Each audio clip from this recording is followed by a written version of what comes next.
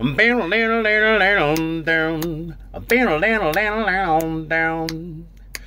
was a beautiful day. The sun beat down. I had the radio on. I was driving. Trees went by. Me and Dell were singing a little runaway. I was flying. Yeah, running down a dream. Thought it would come to me. Working on a mystery. Going wherever it leads. Running down a dream. Woohoo! Woohoo! Woohoo! Oh man, barely made it through that one. Guys, thank you for joining us today on the Silver 5150 channel. Hanging out with some copper and paying tribute to the great Tom Petty. Good old Tom Petty, man. Traveling Wilburys, Heartbreakers. He died last year. We're going to miss him. All right, so we are going to talk copper today. We're going to talk about why you should stack it, why it's important, and all that stuff. Yeah, when we get back, we're going to look at all these coins. We're going to talk about them, stuff like that. And we're going to have some fun dealing with ways to invest in copper. But first, a word from our sponsor. Hi,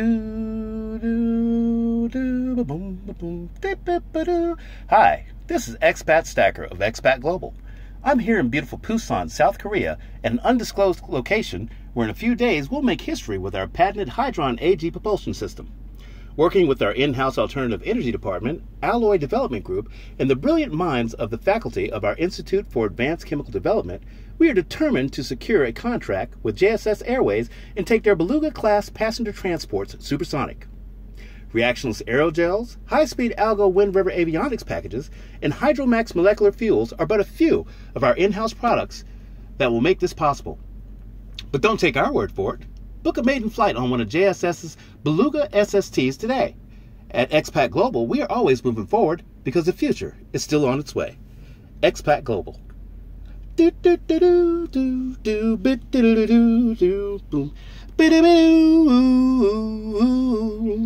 all right, we are back. We are back here on the Silver 5150 channel.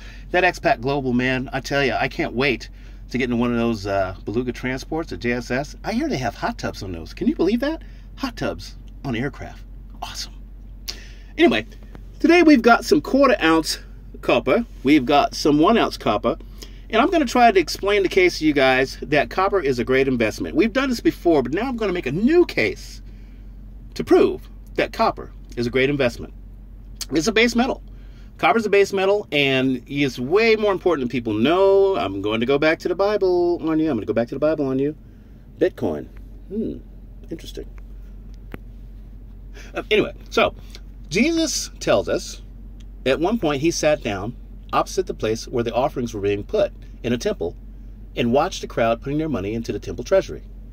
Many rich people threw in large amounts, but a poor widow came along and put in 2 very small copper coins worth only a few cents.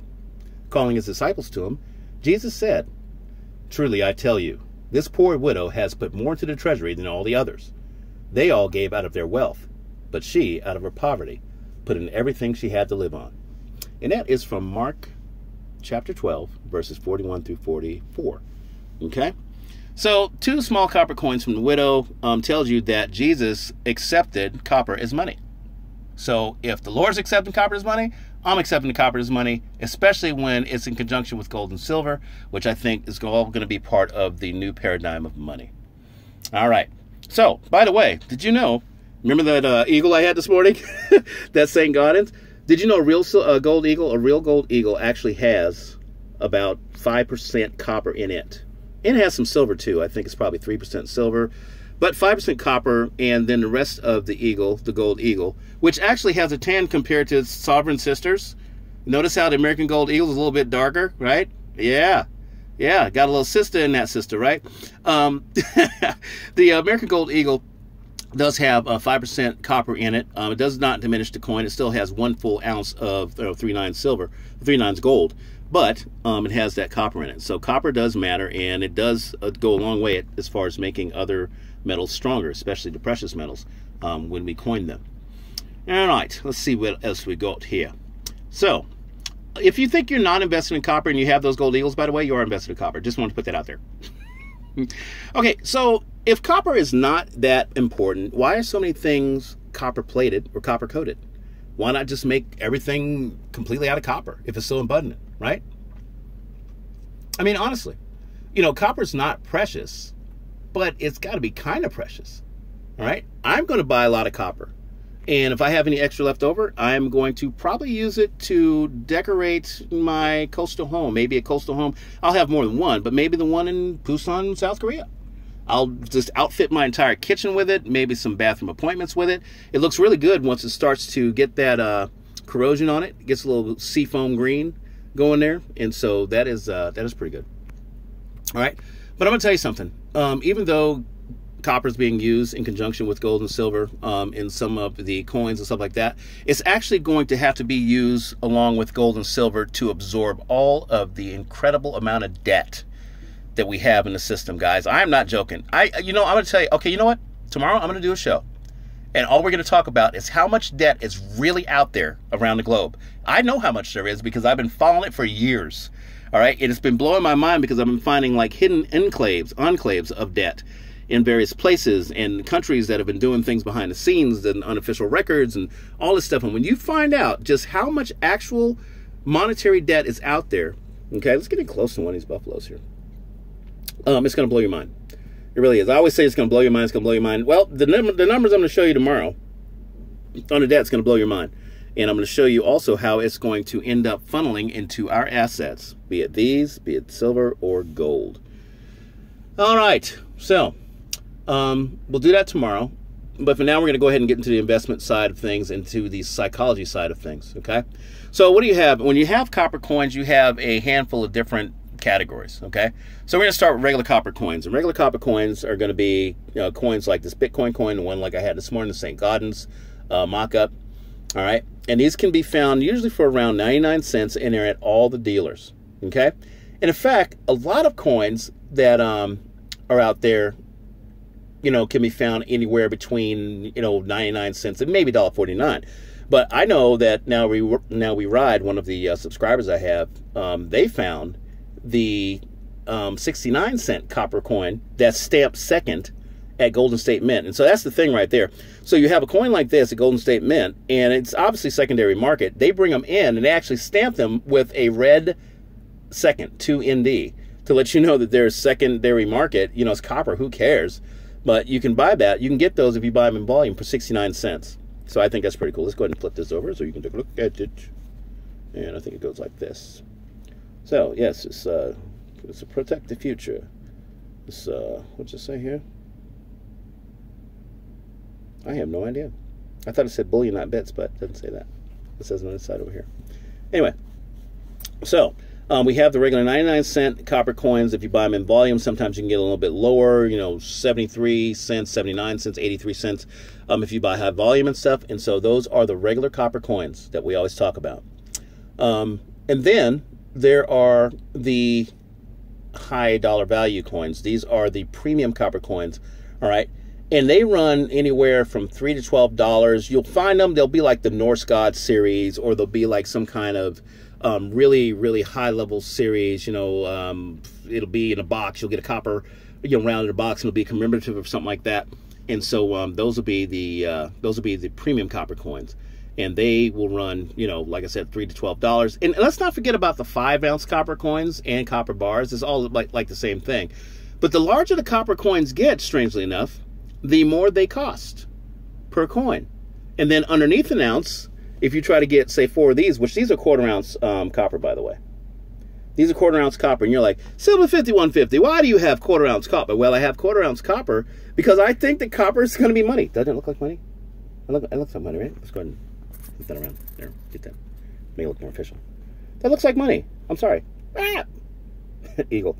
All right, it looks like money. And so I'm telling you right now, they have their place. And people, why would they go through all this trouble to mint these and make these great, great replicas if it wasn't going to be intended as money at some point, somehow, some way? I can't ignore that. Okay. So we've dealt with that. We dealt with the regular coins. We dealt with the premium copper coins. All right. So now we're going to get into the copper sleepers. Okay. We're going to call these the sleeper copper coins, okay? And among these sleepers right here are this one here, and these are from Provident, okay? Aztec Dragon. It's part of the World of Dragon series. It was the very first one out of the World of Dragon series out of Provident. Can't get these now. These are the Horseman series, and that is the Pale Horse of Death, the most popular of the the Horsemen, okay? And that was out of Provident too. And thank God the broker was on his game, and he got me these copper coins. Then later on, I picked up on what was going on, and I got these copper coins too. Now, these are back in 2017, I think these came out, or 2018. Anyway, so these were sleeper coins because you were able to get these for 99 cents when they came out.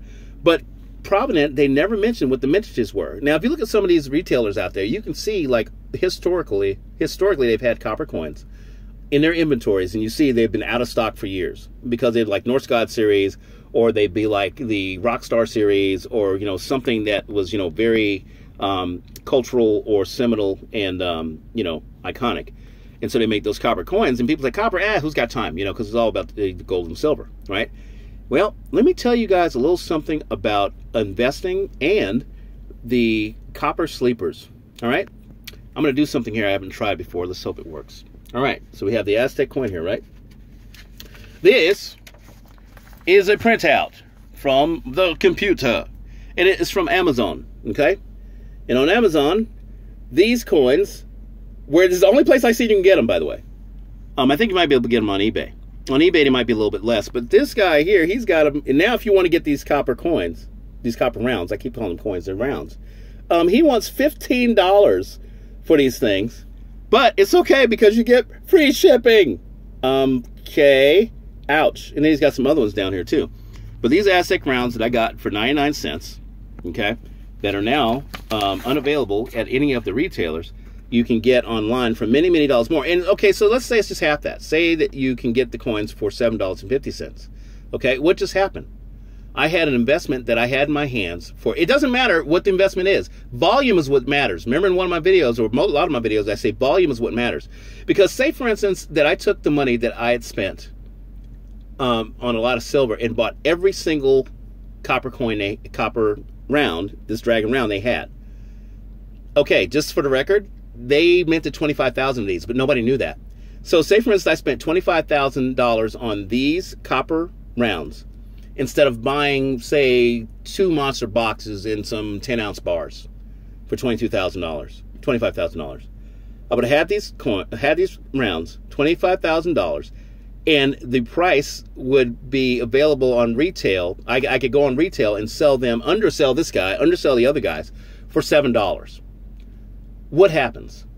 I am able to increase my money by 7 times because these coins have appreciated in terms of the retail market 7 times. So that's 7 times $25,000. That's a $175,000 return, or $150,000 return on $25,000.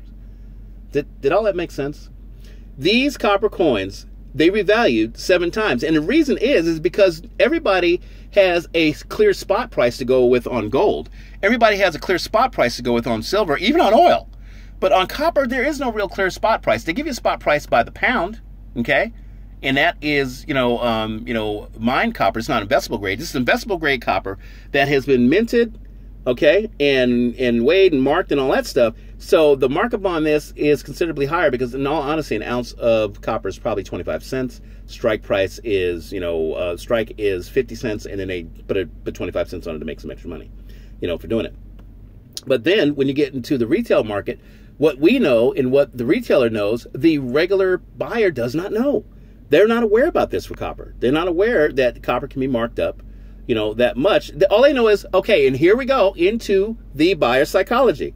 Buyer psychology says, well, I could get a silver coin from this guy for $25, or I can get this nice copper round that looks very cool. And in fact, it's just like the dragon round I just saw out of silver, and I can get it for only $7.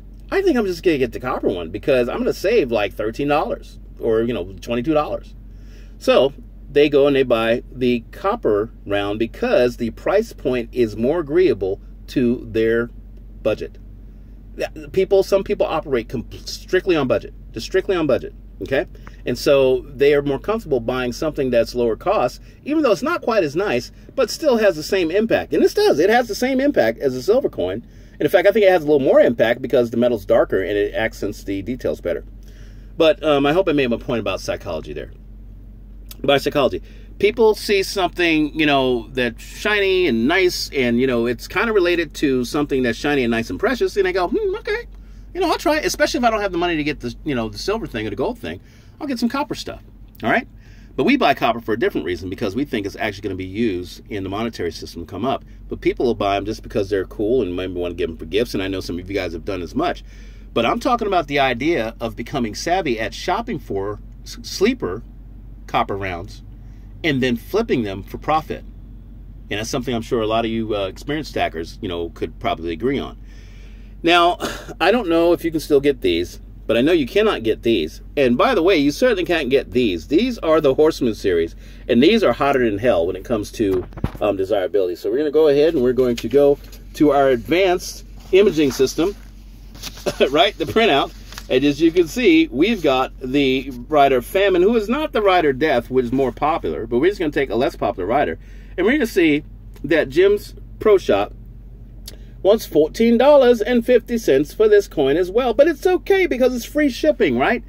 I paid 99 cents for this coin. I've got 4 of them. I got each Horseman. And I could possibly get on to eBay or get on to Amazon and sell these things for 10 bucks a piece. So that is a 1,000% profit on copper. See, that's the great thing about copper. It's priced so low at its entry point that it leaves all kinds of upward movement for profit. Okay, it does. If you know how to work it, how to time it, what to buy, how to sell it, all that stuff, you could literally make a living on stacking copper because you know what to buy and when to sell it. You don't even have to do silver or gold, especially if you're working in the now right now. But even later on, when the spot price of copper starts going up, and then these collectibles play into that, we're probably going to see even greater price points than this in copper. So my point is this, and we were talking about this, me and Silver Joker were talking about this with another one of his subscribers. You know, he's saying like these challenges and stuff, that's not cool because, you know, a lot of people can't afford to barely, you know, pay attention. And we get that. We get that. But I'm telling you, you don't have to be out of the game. You could stack copper and hang with us, and if you start to educate yourself and learn, you know, how to do it right, man, you can really, really start to clean the house. Now, the trick is going to be using these methods that I was talking about earlier to find the right kind of sleeper coins. You want to find rounds. You want to find rounds that are attached to a theme that is really popular, or B, is associated with a theme that also has silver or gold or both versions of it as well. In this particular case of the Aztec coin, and in the case of the Horseman rounds, oh gosh, I'm really having a hard time with that today. These were both part of a series that came in copper and in silver, okay? So that was very helpful, and the broker saw that, and then I saw it later. I think the World of Dragons may be out right now. I think they did the last dragon, it was the 6th dragon. I thought they were going to do like 12. I don't know, I hope I'm wrong. But there's going to be more series that are going to come out. And for whatever reason, Provident has the most success at some of these things going ballistic. All right? So keep in mind on that. You can buy, you know, copper coins that, copper rounds that are more ornate, but you're going to end up paying a premium for them, and then the turnaround probably won't be as great. But, you know, it's just a matter of learning how to flip them. Okay? So I hope I covered all that today. All right? You can buy copper at a very low price point, and even sell the regular stuff, you know, $2, $3, $4. If you spend $1,000 on copper, get yourself 1,000 copper rounds, and then start to piece them off in the market. You put these out in the global market on Amazon or eBay or Craigslist or whatever. Somebody's going to pick them up for $2 or $3 because, again, the entry price point for them is very agreeable. They don't know that you paid 99 cents for it. They just know that, you know, it's a very nice shiny coin. And it's in a capsule. The capsule was 50 cents. The coin was $1. You put the capsule on it, now you can charge $4 or $5 for it. You see what I'm getting at? So you don't have to be at the top of the pops to stack. You don't have to be, you know, up here with us big stackers or us big silver stackers or like the gold stackers and stuff like that. You can come right down here and hang out with copper, turn enough profits to then roll over into silver or gold, what have you.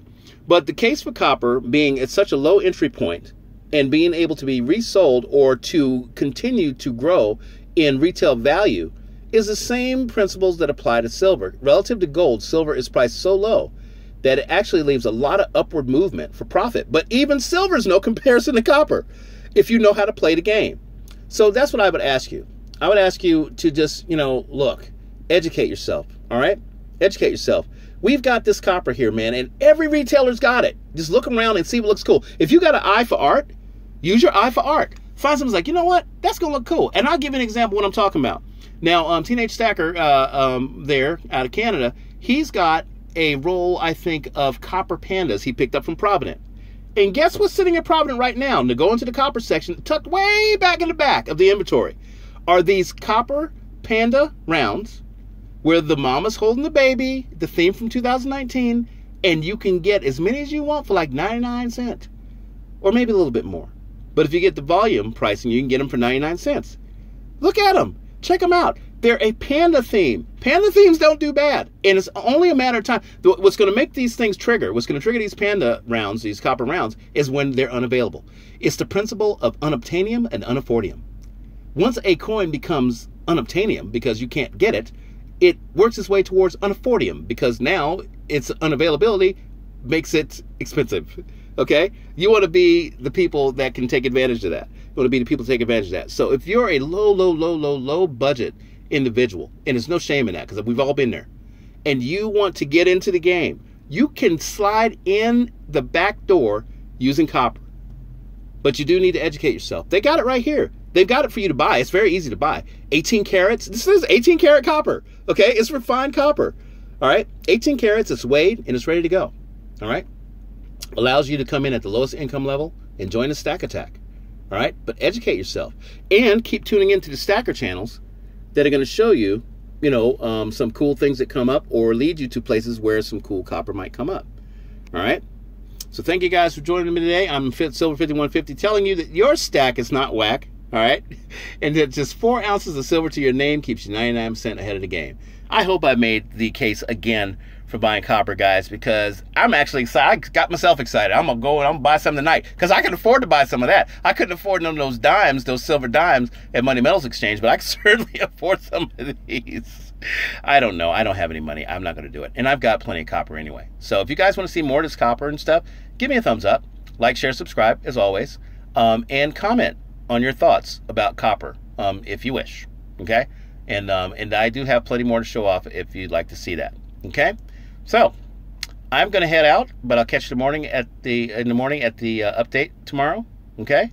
So be good in the hood and look at getting some copper, man. Check into it. Tell me what you find. And I'll talk to you later.